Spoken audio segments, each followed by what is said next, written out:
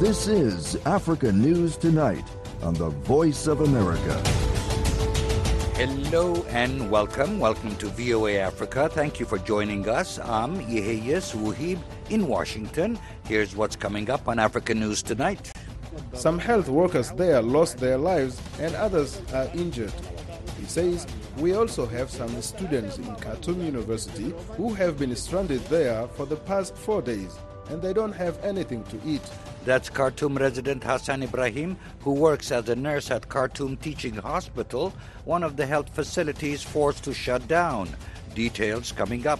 Also, Senegalese singer-songwriter Baba Mal has been named UN Goodwill Ambassador, and an influential Tunisian Islamist leader, Rashid Ghannouchi, was detained yesterday. These stories and more on Africa News Tonight. Our top story, Reuters News reports that a 24-hour truce agreed between Sudan's rival military factions was quickly disrupted by renewed gunfire in the Khartoum capital region this evening, despite U.S. pressure to calm fighting that has touched off a humanitarian crisis. Heavy gunfire echoed in the background of live feeds by Arab television news channels. Residents told Reuters that shooting had not ceased, with one saying they heard an airstrike being carried out in Omdurman, Khartoum's sister city, on the opposite bank of the Nile River. Fighting appeared to tail off close to the 6 p.m. deadline for the ceasefire, which coincided with the evening breaking of the daily fast during the Islamic holy month of Ramadan. But heavy gunfire was heard again a short time later. A Reuters reporter in Khartoum said he heard tanks firing after the ceasefire was due to have started. A member of Sudan's Resistance Committee, an umbrella group of activists coordinating street protests, say families in Khartoum are in dire need of assistance. Muna Al-Tahir says some committee members are helping desperate families with food and water and medicine. Al-Tahir says civilians are disappointed by the actions of the two military leaders who have decided to fight in the streets of Khartoum. It is extremely terrifying. We're just expecting death at any point of time. I'm staying with my home with my kids, my brother, my sister, and other members of the extended family are here. We are living in Khartoum South, which is very close to the Rapid Defense Force camps. And we have been hearing the shots all over the place, around the clock, on the top of our head, and we're just sitting, doing nothing, just getting scared, afraid, terrified. And how about food supply? Because this is one of the issues that the humanitarian organizations are talking about, that most people who are in Khartoum are running out of supplies. Could you talk to us about your experience? Yesterday I went to the nearby shop because I have cash in hand and I bought a couple of stuff. I have them here in my kitchen, but most of the people, especially people who are earning their loaf of bread day by day, they're really suffering because they don't have money to buy stuff, and most of the shops are closed and just people are sitting, and this is Ramadan time, don't forget. And people are just some of them, they have just a couple of dates, they eat during iftar time. But people are really in a very bad shape. We are eating rice and lentils because we are afraid that electricity might go off at any point of time. So we did not buy meat and chicken, and so we buy only dry stuff and we just cook them and eat. Knowing the Sudanese culture of generosity and sharing the little they have. I lived in Khartoum, and during Ramadan, people bring food outside their gates so that anybody passing by can share with them during iftar. Is that still happening? No, not at all. Because it's not safe to go outside of your house. It's not safe at all to go even to the nearby shop. So people sit down outside and take food out. This is quite dangerous. And the soldiers are around. They can even, they knock over the door and they break the houses, they steal food, they steal water. So we're closing our doors and sitting inside. Even when people knock on our door, if we are not sure who's there, we will not open the door. And we know that people outside, they're hungry.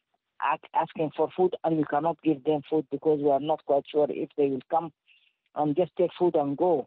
And what are the Sudanese doing to really de-escalate these two groups fighting? I mean, in Sudan, you have Shuyukh, you have the Grand Mufti, you have, there are lots of religious leaders who could reign on these two to stop fighting during Ramadan. What are Sudanese doing? This is not our war as a civilian. This is not our war, the change seekers. This is not our war, the one who made the revolution. This is between the Rapid Support Force and the army. We have absolutely nothing to do with it, and we are paying for it. Like, this is between them. They're fighting, and they're killing each other, and we are also get affected by this, and we cannot do anything about it. We are peaceful people. We believe in peace. We are not carrying guns. We are not carrying anything. We are just sitting and waiting to see how this will end and where it will take us. We need peace, we need democracy, we need civil government, and we need prosperity for our nation. And those people are just making it because they don't want the civil government to take over. They don't want to prosper. They're seeking to support their own benefit, their own business, they want to be in power. Talking about the people who have been spearheading the demonstrations in Khartoum asking for a civilian-led government, are you talking to each other? Are you, strategizing? We do talk to each other. The resistance committees now are being peaceful stuff as always and ever. They're supporting people by providing water for people who have no water, providing food, trying to get people to the hospital, trying to do some first aid services for the people who are injured. So this is what we do, and we have always been doing that. So the resistance committee are quite active within the neighborhood, but because their movement is limited, they don't do much. But as much as they can do, they support people. That's Muna Al-Tahir, member of the Resistance Committee, speaking with John Tanza from Khartoum earlier today. More than 300 Ugandans are stranded amid chaos in Sudan, including students, workers, and travelers in transit. The Uganda government says it's working on plans to bring them home safely. Catherine Nambi reports from Kampala. Among the known Ugandans in Sudan are 116 students, 120 workers, 14 in hospitals, and 6 on short visits. Another 19 are travelers who were transiting through Sudan to Mecca and Medina in Saudi Arabia as part of a Ramadan pilgrimage when the fighting broke out.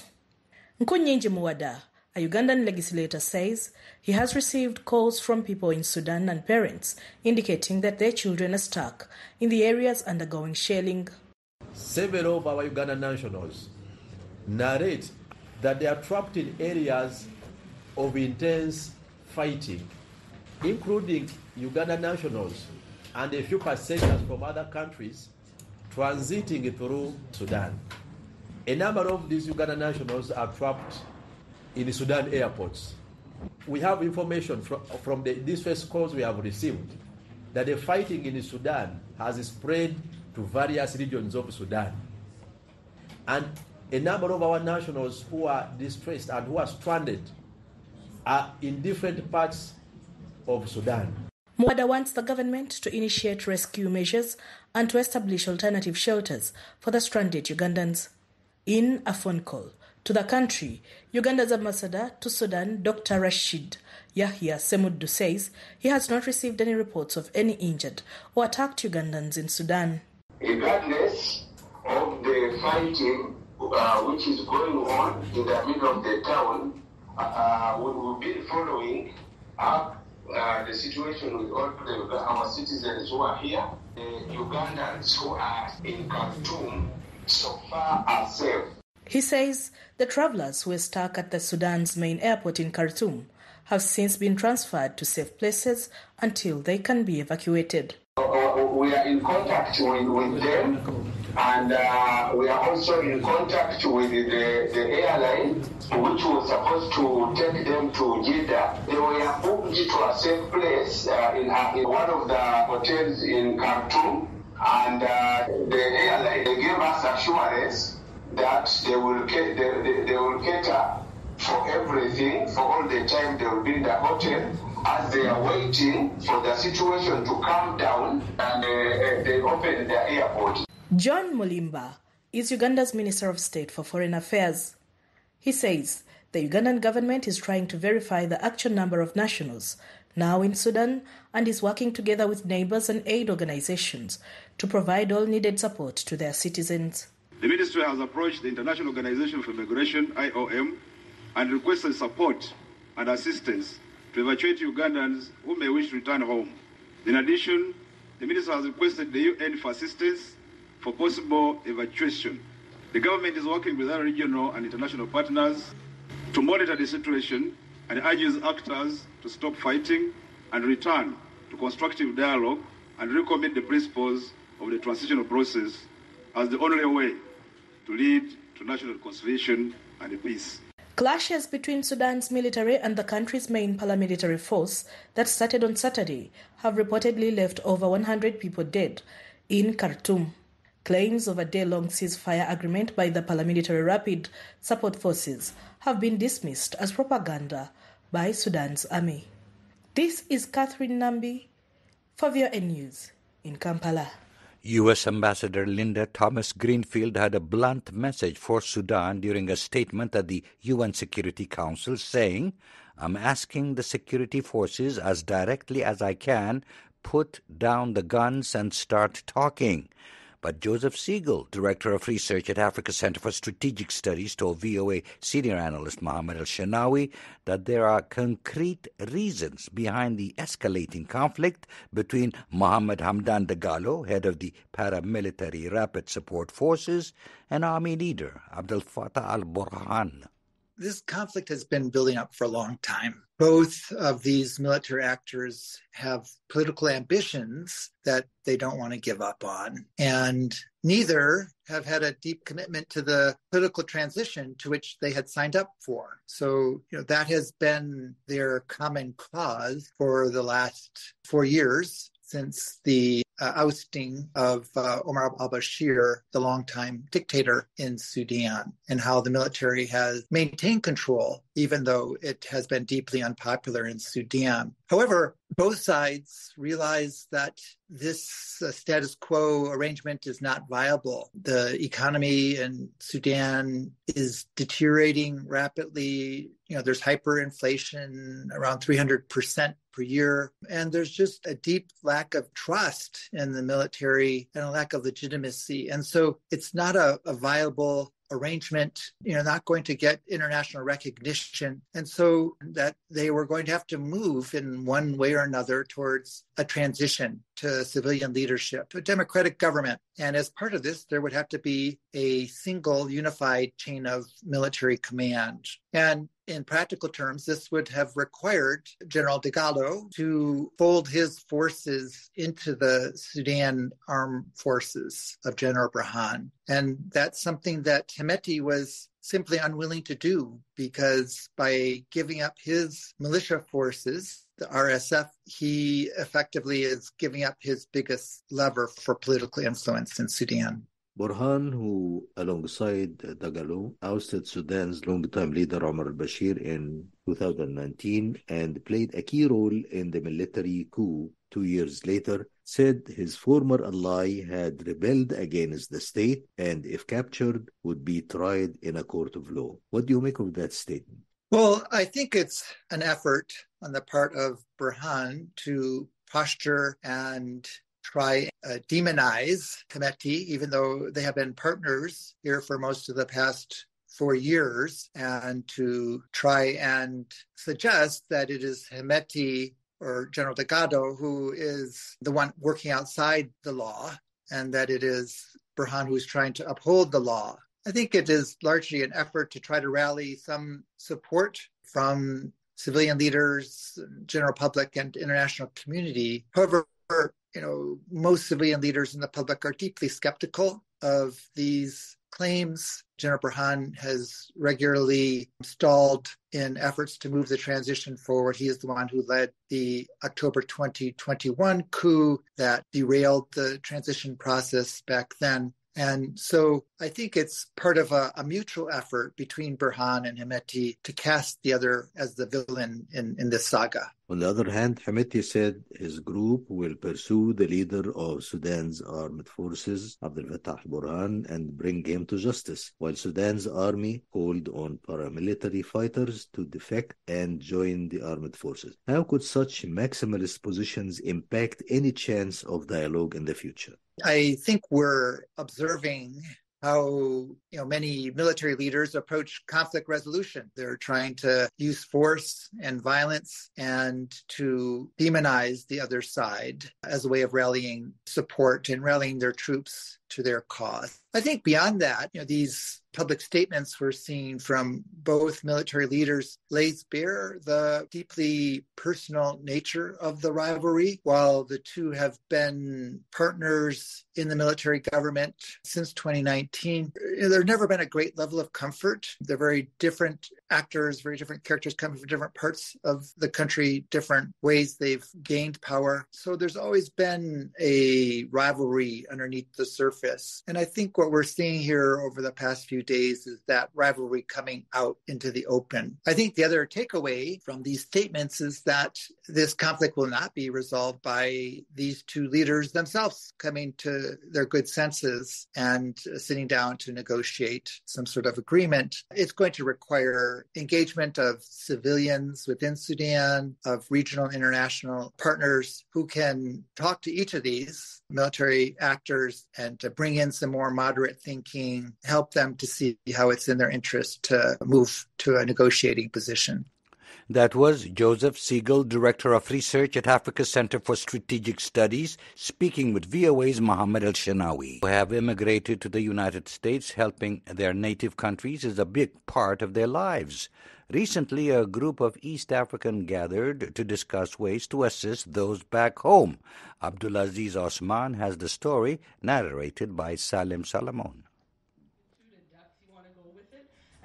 In a two-day event organized by the UN International Organization for Migration, or IOM, East African ambassadors to the U.S. and leaders from the diaspora community discussed ways to contribute to the economic development of their home countries. One of the speakers was Robi Kakenji, the Ugandan ambassador to the U.S. It is really, really important that we continue to be engaged, because through that engagement is where you now get mentorship. It's where you now get, it's how you begin to understand your role as being a citizen of this country, but also being a citizen of where you come from. Lemma Waldesembet, a professor of finance at the University of Maryland, says it's about more than just sending money back home. Those of us in the diaspora have left that region, but the region has not left us. So this is a mechanism for us to giving back. We give back just not money, but also capacity building, technical assistance, and get connected so that we help develop where we came from and impact livelihood.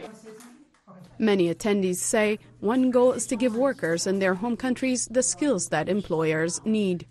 Gerono Rotich, an associate dean for belonging, diversity, and inclusion at Indiana University, is one of many Kenyan diaspora members who travels home to give back.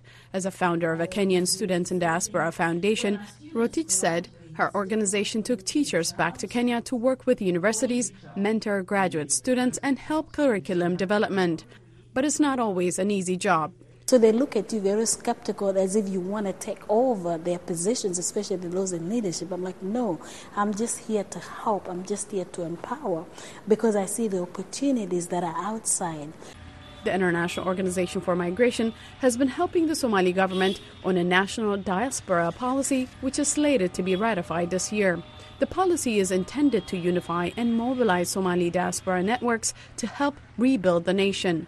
Saida Shaiya works for Somalia's foreign ministry. Shaiya says the new policy will bring new skills and investments to Somalia. So I am an example of that. I grew up in America, and I went back to Somalia because Somalia needs someone like me who has the skills, who understands the issues, who can contribute in so many different levels.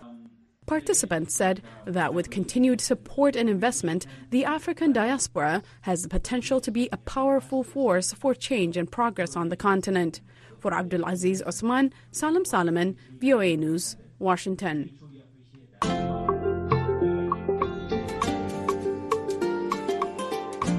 Senegalese singer-songwriter Baba Maal has been named a Goodwill Ambassador for the UN Convention to combat desertification. Maal has long been an activist on climate change and refugees.